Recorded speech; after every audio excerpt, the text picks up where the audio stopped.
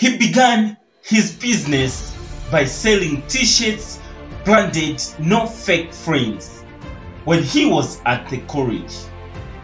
He made his first million when he was only 21 years old.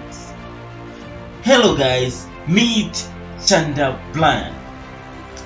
Chanda was born 22 years ago and was raised by a single mother and his grandmother.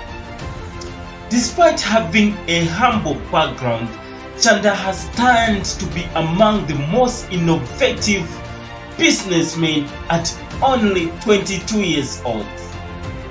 A boy whose mother was into tailoring business had a dream of becoming a doctor. But Chanda enrolled at the Copperbelt University, but he dropped because his single mother couldn't afford.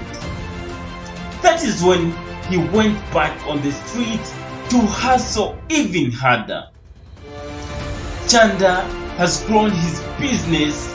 He now stores around 5,000 to 10,000 shoes in his shop. Sneaker business started as low as like 10 pairs, if I could remember.